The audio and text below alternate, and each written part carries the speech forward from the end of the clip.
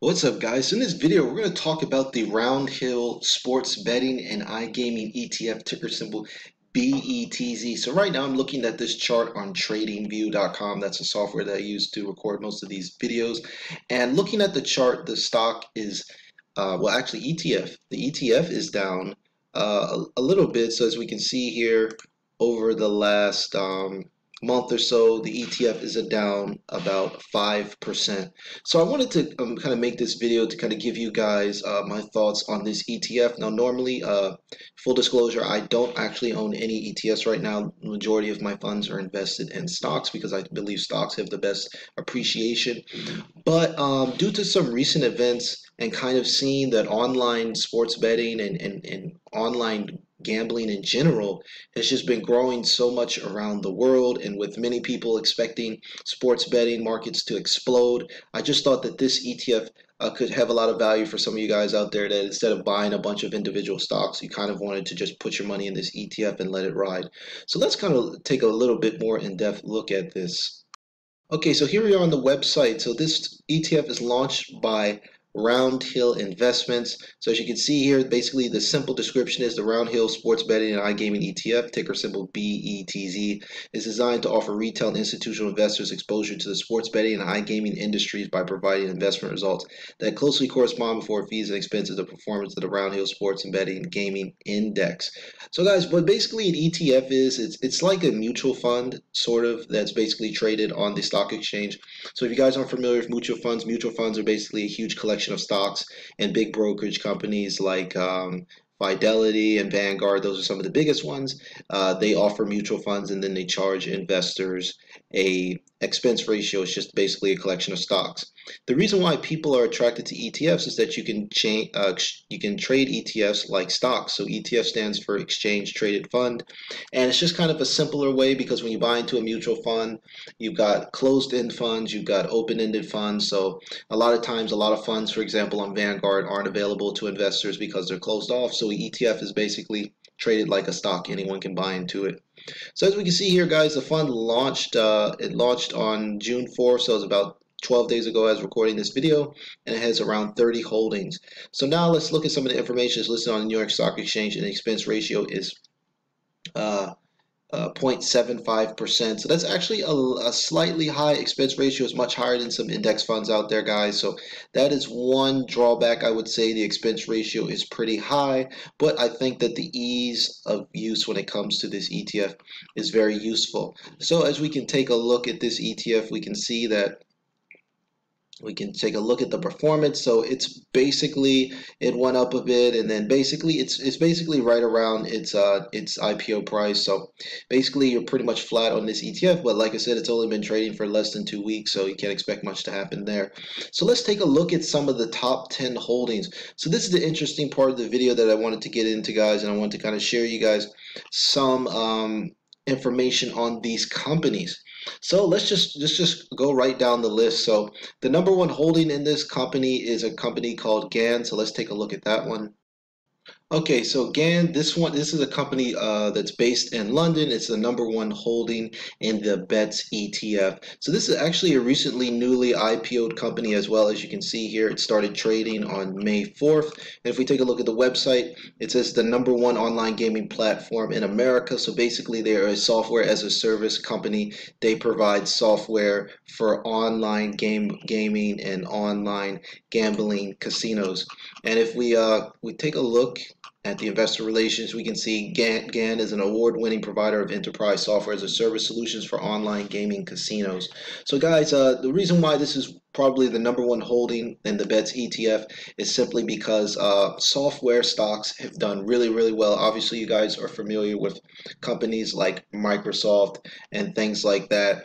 Just software companies have done really, really well over the last decade or so, even the last 20 years. And this company is going to be providing a lot of the software that a lot of online gaming and sports betting companies are going to be using. So this would make sense that this would be one of the biggest holdings. The second biggest holding is DraftKings. So let's take a look at DraftKings. Okay, so now DraftKings. So DraftKings is a company that I'm extremely bullish on, simply because I have lots of experience with daily fantasy sports, and they also are the #1 leader in leading online sportsbook and daily fantasy sport company in the United States, guys. So as you can see here, the company, they're heavily involved. They have an online casino, a sports book, and they run many fantasy sports. So if you guys watch one of my previous videos, you'll see how bullish I am on the stock, and the stock has been on an absolute tear ever since. From year to date, so the stock is up 291% year to date. So it's been one of the best performing stocks of this year, in my opinion, and I think that's another solid holding for this ETF. So then, as we can see here, the third holding is Kindred Group. Okay, so Kindred Group, this is a company based in Stockholm. Okay, so Kindred Group, this is a company based in Stockholm, Sweden. As you can see here, it says over the last 20 years, Kindred Group has brought together 11 of Europe's most successful online gaming brands, forming one of the largest online gambling companies in the world. We offer 25 million customers a great form of digital entertainment. So this company, actually, I couldn't find it. It's not traded on the New York Stock Exchange or the Nasdaq or something like that, but it's a pretty solid company, and it's based out of Sweden, and I think it provides a more um, diversified portfolio for this ETF, and it's the third largest holding. So now let's check out Flutter Entertainment. Okay, so Flutter Entertainment, this stock trades on the OTC. So again, it doesn't trade on the Nasdaq or the New York Stock Exchange. Trades under OTC under PDYPY. And Flutter Entertainment, they actually own DraftKings' biggest competitor, which is FanDuel. So this company is based out of Ireland, and they own FanDuel. So this is another way to kind of get more exposure to the FanDuel, because DraftKings and FanDuel, those are basically the two of the biggest online sports betting books in the United States. And DraftKings is the #1 player in America, and the second player is Flutter Group. So Flutter Group, they own a bunch of different sites. They're like a conglomerate of sorts, and so that's the fourth largest one in the portfolio. And then we have GVC Holdings. So let's check that's out. That's another sports book as well. Okay, so GVC Holdings, this stock trades on the OTC again. Once again, it doesn't trade on a major stock exchange. You'll kind of notice this with a lot of these overseas companies. The ticker symbol is GMVHF. And as you can see here, this is another big sports betting and gaming group. So as you can see here, it says one of the world's largest sports betting and gaming groups. They basically have lots of different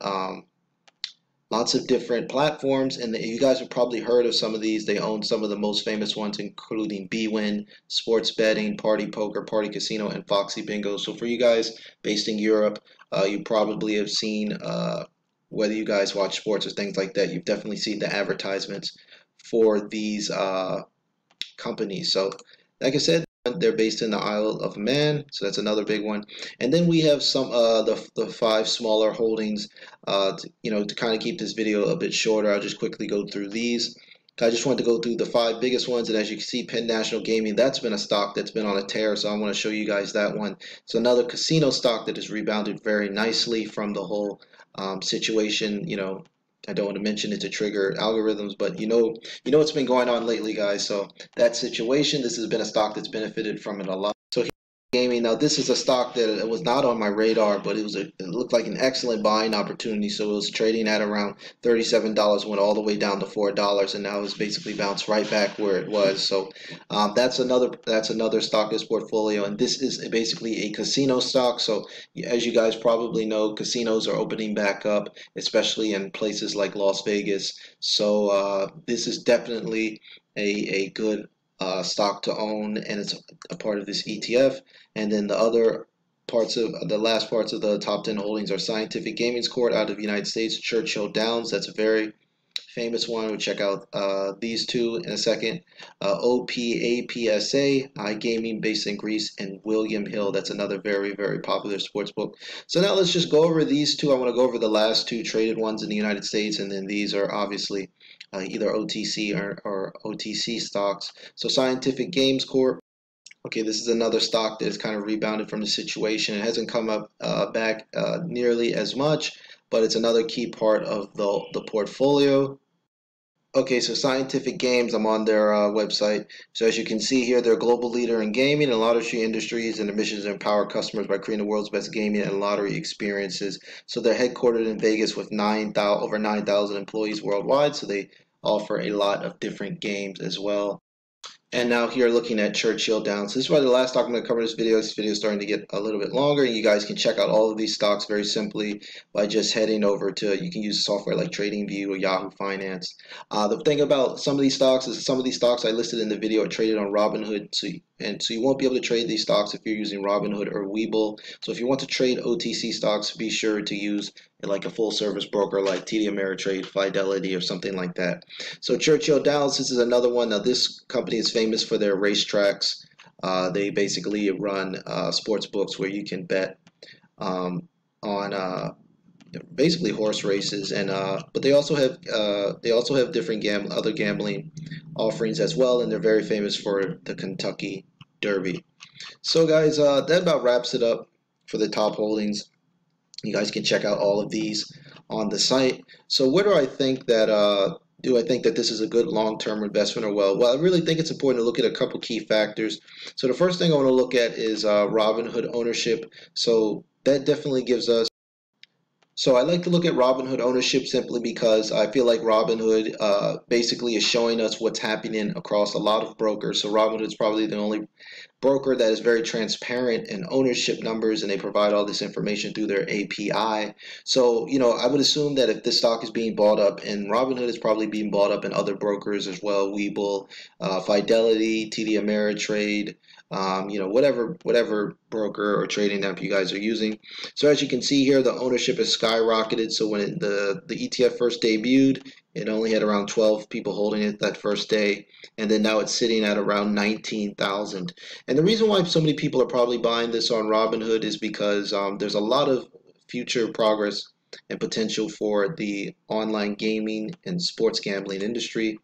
So as you can see here, there's an article on MarketWatch that says investors are making big bets on the sports and gaming ETF. And as you can see here, basically this ETF has gotten a lot of attention. And here, as you can see here, it says, that's remarkable vote of confidence for a fund that's only a few days old. I'm a fan of this fund. If you believe online sports betting is the next big thing, this fund will capture everything from back office infrastructure to front facing retail plays. So, basically why people are interested in this fund is that, it's basically just a way to basically, invest in the entire online gambling and sports betting industry. And the nice thing about this fund is that this is a way to kind of profit from the rise in sports betting. So as you can see here, it says sports betting market expected to reach 8 billion by 2025. And I've seen these trends all over the world. So not just in the United States, but even in Asia as well, places like China where gambling is huge, and there's just been an explosion in online gambling. And I think a lot of people are realizing that it's just a lot easier to bet and gamble online than it is to go to a casino and a sports book. And with social distancing in place, we're going to see a lot more people betting online rather than being in large crowds and things like that. So as you can see here, it says investment firm Morgan Stanley predicts the U.S. market would generate almost $7 billion by 2025, up from $833 million in 2019, guys. So that's a huge jump, and I think that this ETF is a way to basically profit from those huge rises. So obviously, guys, the takeaway on this ETF would be if you're looking for a way to invest and you're not interested in buying, say, DraftKings, or you don't want to buy Gain or any of these individual stocks, this could be a nice, simple and easy way to buy this ETF. So the expense ratio probably is the only downside that I have. And the good thing about stocks is you're not paying expense ratio, but ETFs are a lot more diversified, so a lot more safer. So for me, I would say that I think online sports betting and gaming is going to absolutely explode this decade. And it's one of these other industries, guys. It's just like electric vehicles. It's just like companies like Aurora Cannabis and Canopy Growth and these cannabis stocks and things like that. All of these companies and all of these industries are fairly new, or they're not new, but they're just becoming in the limelight. And with more, American legislation that is going to allow sports betting and online gambling to kind of exist. Right now, it's only in a few states, but as states open up over the long run, needing that tax revenue to come in to generate more money, I think that this ETF is a good way to play it. So I know this video's gotten a little bit long, guys, but I just wanted to kind of go through and give you guys as much value as I can, since it's the only sports betting ETF out there. I figured it was a good idea to kind of give you guys an in-depth look on what I think. So my future price target for this, well, it's kind of hard to give one since the fund's only been trading for 2 weeks, but I'm very bullish on DraftKings stock, so I would expect this ETF to follow as well. I wouldn't be surprised if you could get perhaps maybe 10 to 20% annual returns on this ETF. This could kind of be a really low risk, simple way to kind of invest in online gambling, and it is going to absolutely explode during this decade, guys. So make no mistake about it.